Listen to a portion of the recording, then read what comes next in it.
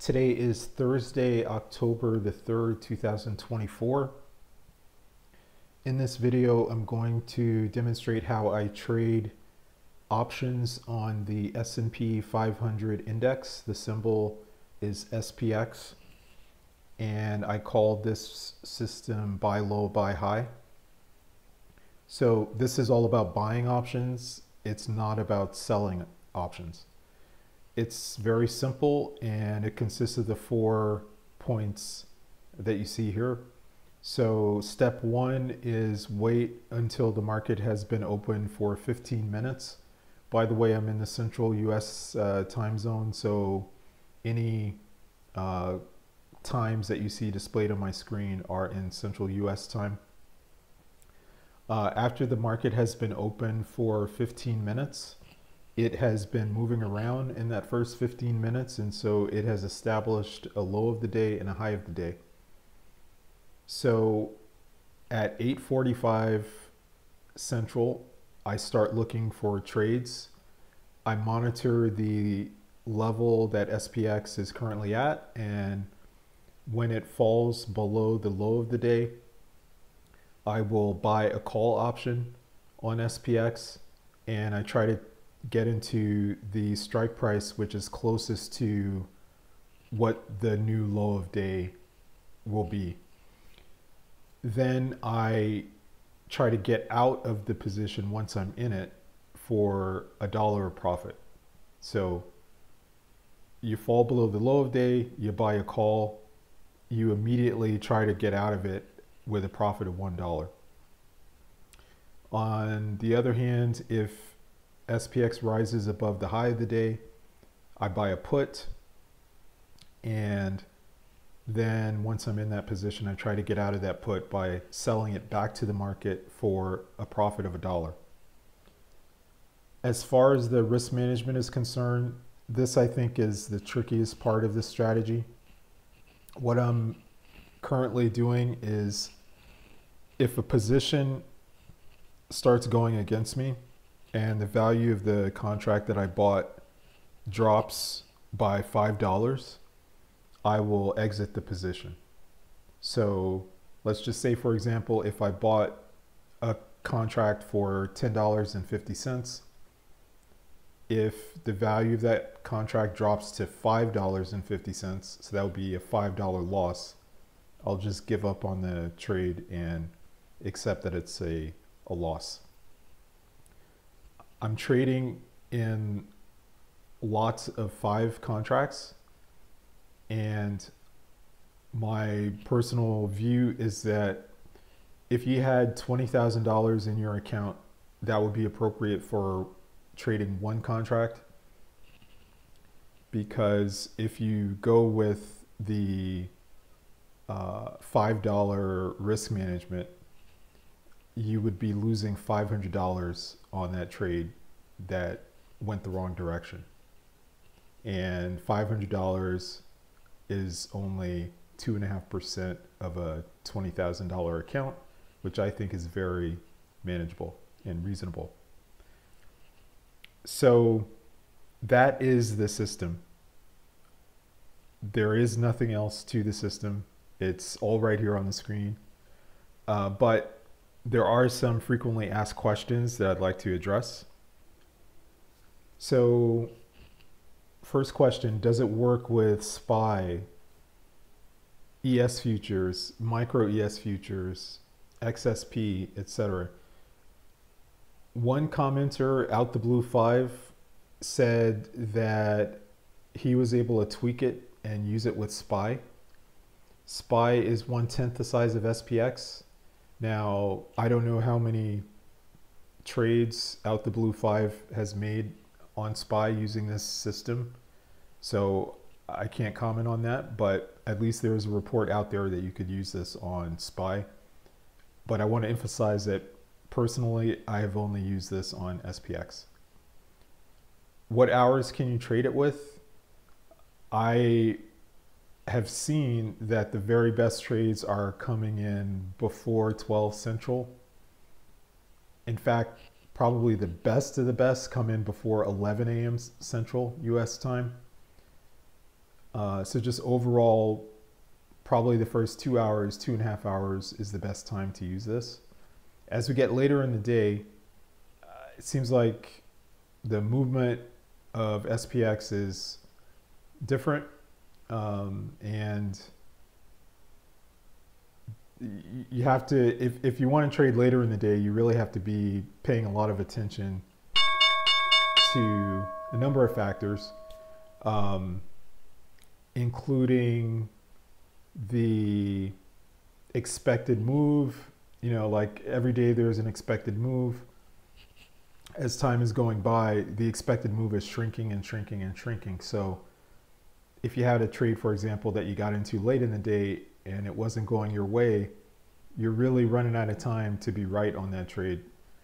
So I think definitely the early hours of the day are better. Why not automate it? I'm sure that the exit could be automated. So once I'm into a position, yeah, I could put in a closing order ahead of time, a limit order that says get out when I reach $1 profit. Not a problem at all. I'm sure the entry could actually be automated as well. I don't know exactly how to do it on Tasty Trade, but I think if I were trading this on Thinkorswim, it would be very easy to put some kind of order in there that says once we break below a certain level of SPX, put in a market order to get, you know, the the option closest to where we broke below the low of day, or the strike price closest to where we broke above the high of day. I'm pretty sure that can be automated on Thinkorswim, even on the entry. But just focusing here on the exit, I don't want to put in an order to exit my position until I actually see $1 of profit on my screen. Because as I'm sitting there watching it, I don't push the button until I see at least $1.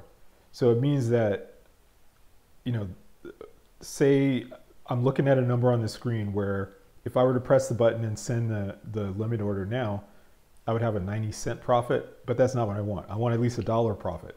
It could be that while I'm looking at this number and it says I could get out with a 90 cents profit, the next tick could be 50 cents higher. And so now I could actually get out, you know, with $1.40 profit or something like that. And so my point is, when I see that I have at least $1, I press the button. But sometimes at that point, it could actually be $1.10 or $1.20 or $1.30. And so I don't want to automate exactly $1 profit. I'd rather just watch the screen, and when I get close to $1 profit, or sorry, when I reach $1 profit or more, click the button. So like the $1 for me is a minimum, it's not a maximum. And if you try to automate it, I think you're locking yourself into $1 profit or some set amount of profit. And that's not what I want. I just look at the $1 as a minimum. Okay, so maybe there'll be some other frequently asked questions in the future, but these are the ones that seem to come up pretty often for now. All right, so switching over to the platform, I just wanted to recap what happened yesterday. So this is Wednesday, October the 2nd that we're looking at here. These are the trades that I placed yesterday. Yesterday, I think, was what I would call the perfect day for this strategy. Why do I say yesterday was a perfect day? The reason I say that is because, number one, there were 4 trades. There are eight transactions here: 4 entry, 4 buy to open, and then 4 sell to close. So 8 total transactions. That represents 4 trades, an entry and an exit for each one. They were all 4 trades profitable. And furthermore, look at the time between the buy to open and the sell to close. First trade opened at 9:03 a.m. Again, this is Central US time. So the market had been open for 33 minutes at that point, but I had been monitoring for my first trade since 8:45. So it took 18 minutes before SPX, let's see, was this a put or it's a put? Before XPS rose above the high of the day, that took 18 minutes. When I saw it go above the high of the day, I bought the put. Now, look at this. The sell to close in that position was 2 minutes later. All right, let's look at the next one. So this next trade was another put. So it made another new high on the day. I got in at 9:17 and I was in that trade for only a minute. Got out at 9:18. Next trade was another put. So it made a new high on the day. Got in at 9:19. So this was at the same in the same strike even, 57.05. Just like the one previous was in 57.05. But again, SPX had made a slightly higher new high of the day. And so it didn't go so high that I had to go up to the 57.10 at that point. I was still in the 57.05, but it did go up a little bit higher. I got into that trade at 9:19, so sort of right back in and out 2 minutes later at 9:21. And then the fourth trade of the day, got in at 9:49. Again, it was a put, and got out at 9:52, 3 minutes. So 2 minutes, 1 minute, 2 minutes, 3 minutes. And, you know, so like the last trade of the day, the market had only been open for what, an hour and 22 minutes, and I was done for the day. So I do think that you know, just as a general trading principle, you want to limit your exposure to the market as much as you can, because, you know, like the more you trade, the more you have exposure or risk to the market. So what we're trying to do in this trade is we're trying to use insurgent tactics, guerrilla tactics. We want to, you know, start our operation, make a quick hit, and then get out of there. And that's it. So this is, I mean, the only thing that could have made yesterday a more perfect day was if instead of having 4 successful trades within that same time period, if we'd have had maybe, you know, twice as many or 3 times as many, because obviously we'd have that much more money if they were all winners. But yeah, this is absolutely a textbook example of what we're hoping for and dreaming for with this strategy. Yeah, okay. So I have set up the platform here so that I don't need to use any charts. You know, there's no indicators, so there's no charts. But what I've done in the platform is I set up this left-hand side here to be able to show me the current high of day and low of day. And I have that on page 2 of my left-hand side view. And so that's what this is. It's currently 8:38, so the market's been open for 8 minutes. SPX is moving around. It's already put in a low of day at 56.92.90. It's put in a high of day at 57.02.37. And so in another 7 minutes at 8:45, I will start looking to see, well, where is SPX trading? The current value of where it's at is right here. Where is it trading relative to the low of day and high of day? I don't care what it's doing between the low of the day and the high of the day. The system says, wait until it breaks below the low of day, buy a call, or wait until it breaks above the high of day, buy a put. All right, so I think that's all there is to say. 3 pieces of information are needed to trade this. Low of day shown here, high of day shown here, current value shown here, and that's it.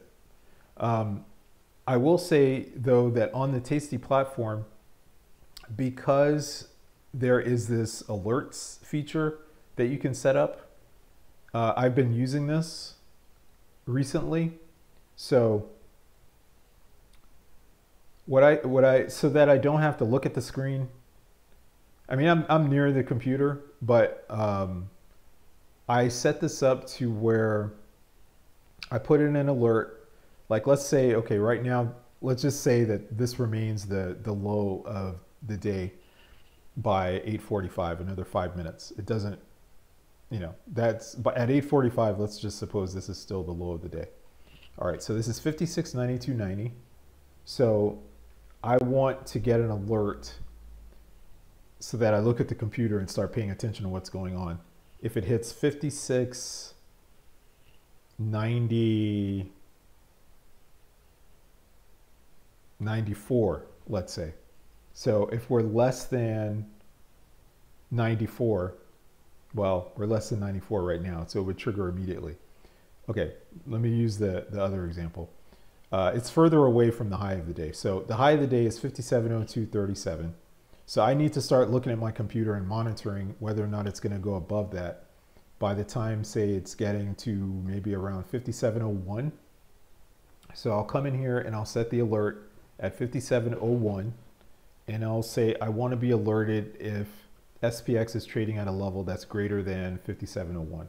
I click create alert, and then I'm going to get a chime sound, and also it's going to buzz on the Tasty Trade mobile app that I have on my phone, and it's also going to send an email if it does that.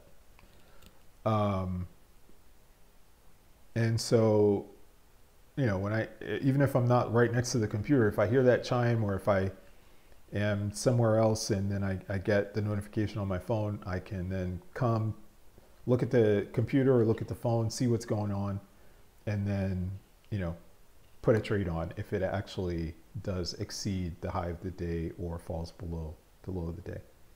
All right, so that's enough chatter. Only 4 minutes here are remaining until this system gets activated and it's time to start looking for a trade. So I'm just going to pause it here until that point, and I'll come back here in about 3 minutes. All right, so just seconds away here from flipping to 8:45. There we go. All right, so now that 8:45 is here, I start looking for trades. And by the way, I'm only on the 0 DTE. So I'm looking for a break below the current low of day, which is what, 92.07. So if we do get a break below 92.07, I'm going to get into the 56.90 call. So I'm queuing that up. I'm going to put 5 contracts in here, and it looks like we might go down there right now. So let's see if it happens. I'm not going to push the button until I see something below that 92.07 though.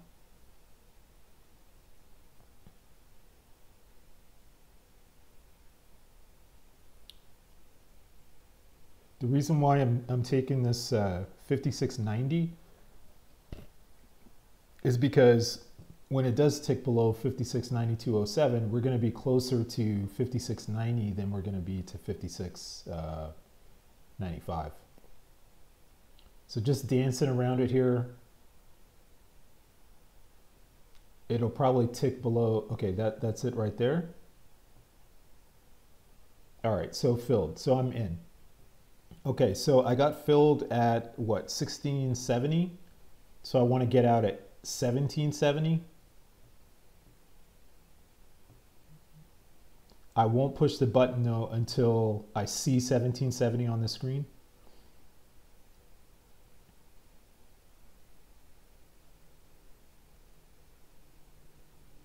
And as I was saying before, the reason I'm not going to push the button until I see 1770 is because 1770 would be a $1 profit, but maybe I'll get even better than 1770.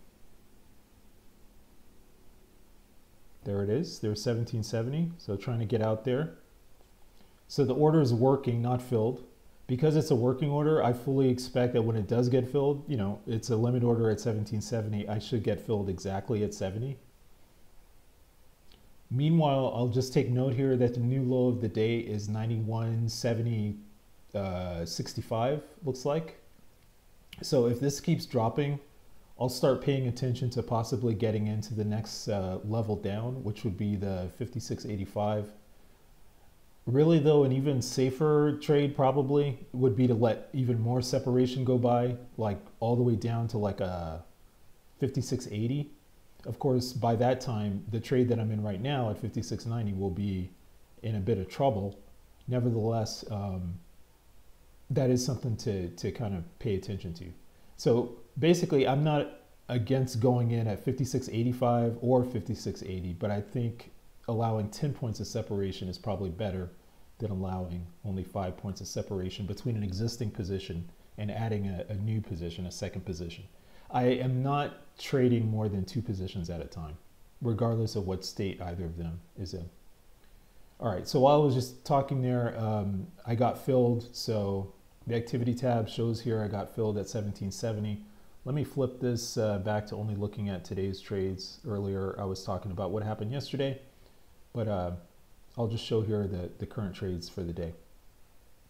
All right, so current low is at 91.38, so I'm monitoring to see if SPX is going to fall below there. This puts me back in the 56.90. So I'll queue that up for five contracts. And again, I'm just going to wait until I see it actually go below 138 or 56.90, 138 before I hit the button to send the order.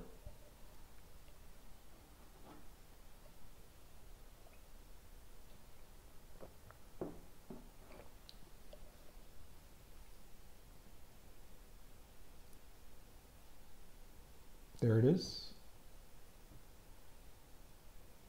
All right, so I got filled at 1610, looking to get out at 1710.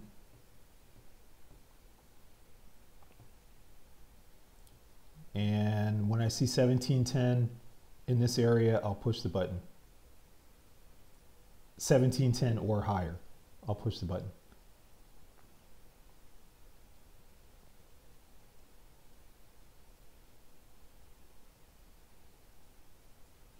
There it is. So see, that time I saw 17, it went from like 1690 to 1730. And so I waited until I saw that at least $1 before I put my order in. So now I got an order sitting here for 1730. That's more than $1 profit. That would be $1.20. Now the order is working, so I'm just gonna leave it here at 1730 and see if it gets there.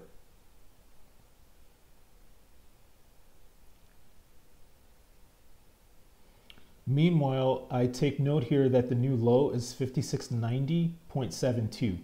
So the next trade is going to be again at the 5690 level, it appears.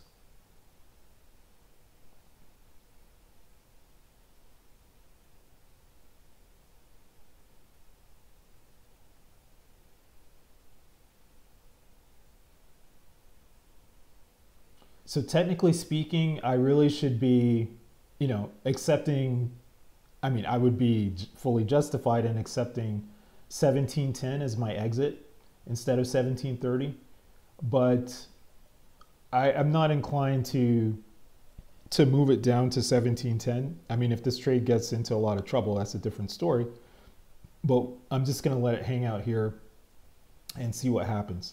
But I'm still monitoring to see if I might get into a new position here because the current low is 90.35 and we may get down to a point where I could potentially get into the 56.85, or it might drop even lower, and that would let me have 10 points of separation between where we're at right now at 56.90, where the position that I have on right now at 56.90 and the position, a new position, potentially 10 points away instead of only being 5 points away. The only reason why I'm talking about the separation is because like think about it. If the trade that I have on now starts going wrong and it drops really low, and I'm getting hurt pretty bad, that could be an indication that it's about to make a much larger drop lower.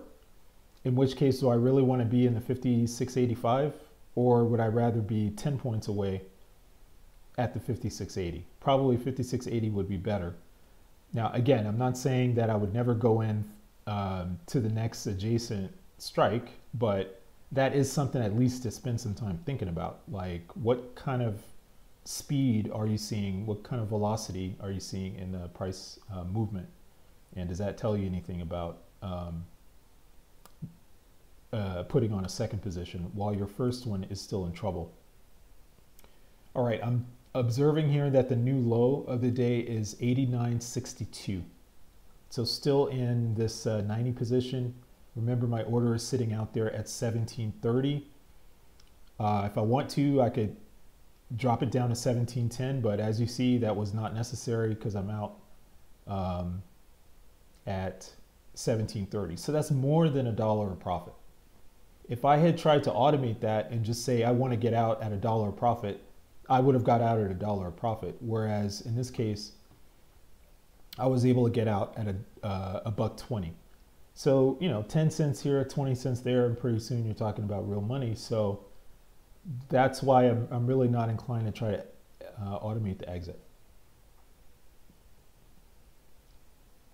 All right, so with this new low at 56.89.62, I mean, the next trade to make if we breach that would be back at that very same level of 56.90.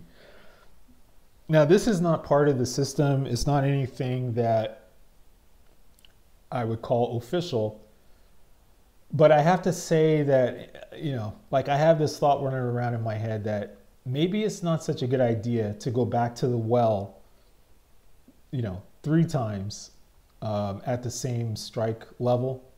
So like the closest strike to a breach of 89.62 right now would be 56.90. But what I'm saying is, you know, I already have 2 trades, like both of the trades that I've made so far were here at 56.90. Now, I guess that's because the index is running into some resistance at that level or something. Who knows?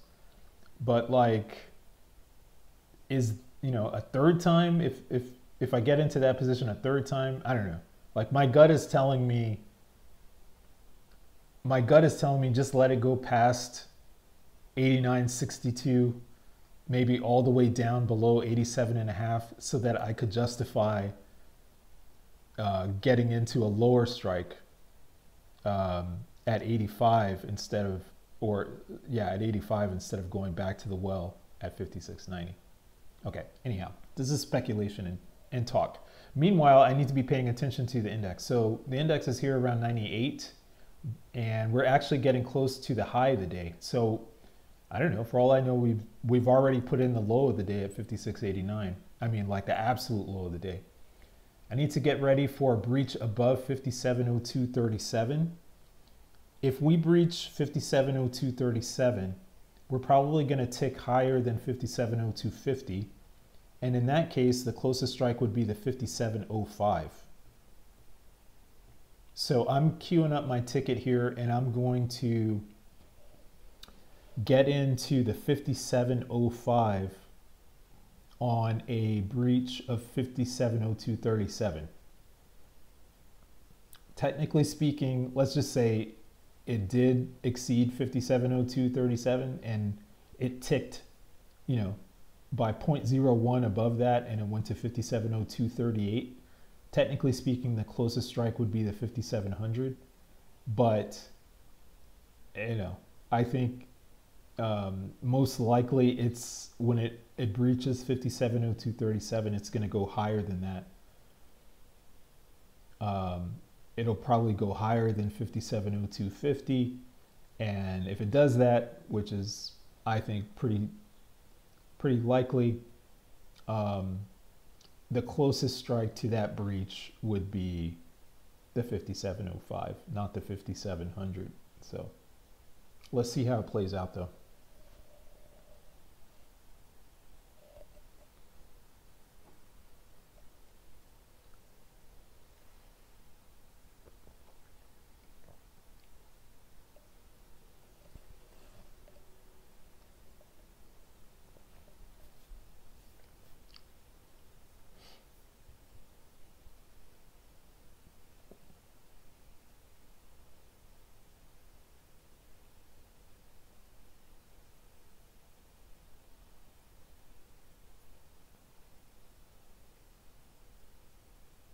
I think I had an alert set for 5701 if I'm not mistaken. Yep, there it is.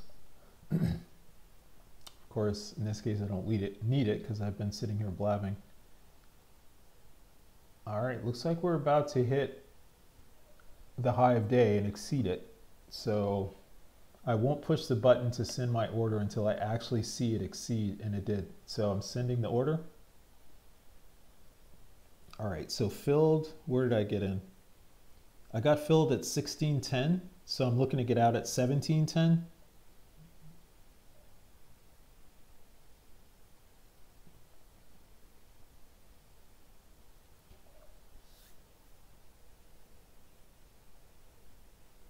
And it is still motoring higher here. So under my risk management, I got filled at 1610. My risk management says get out at 1610 minus 5, which would be 1110. And again, my profit target here is 1710. And if I see that on the screen, I'll click the button. There it is. And filled. All right, so I mean, we're 3 for 3 here. We have traded this literally for 14 minutes. I've got a profit showing on the date of 1650. You know what? I'm done. I mean, like, why keep trading? I've used my guerrilla tactics, my insurgent tactics. I started the operation. I got in, I made 3 quick hits. I got out. Like, this is a successful operation. Yeah, I could sit here and keep trading if I wanted to, but like, why would I do that? Just as easily as money was made today, money can also be lost.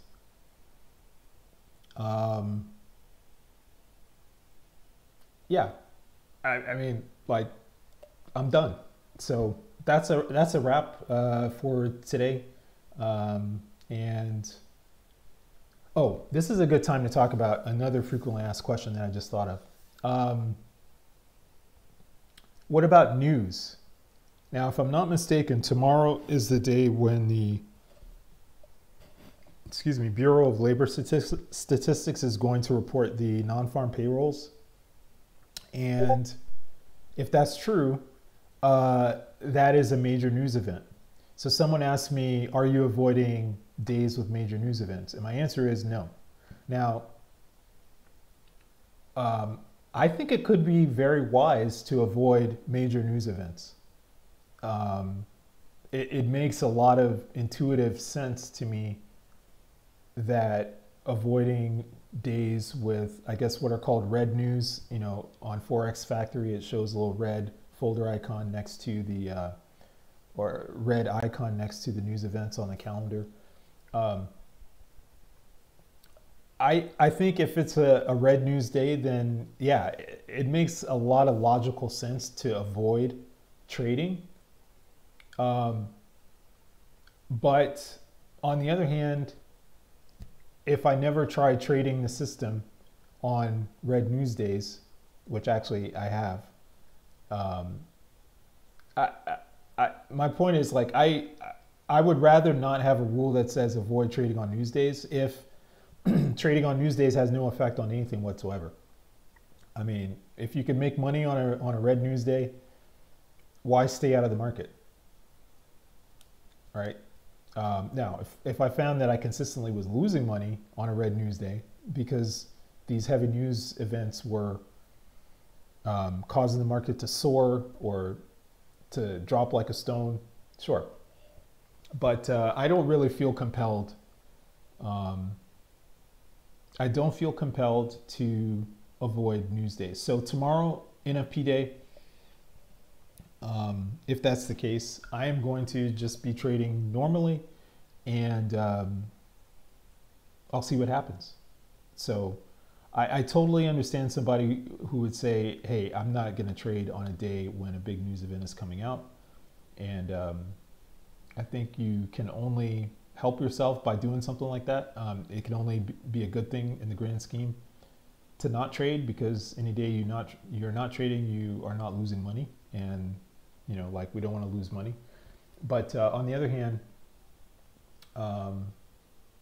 yeah, I think it's probably for the best, and maybe even just for demonstration purposes, if I just stay in the market and forget about the news, and then other people can observe what happens and either decide not to do what I'm doing, or conclude that, yeah, maybe it's safe to trade on a red news day. All right, so that's it. I'm out, and we'll see what happens tomorrow.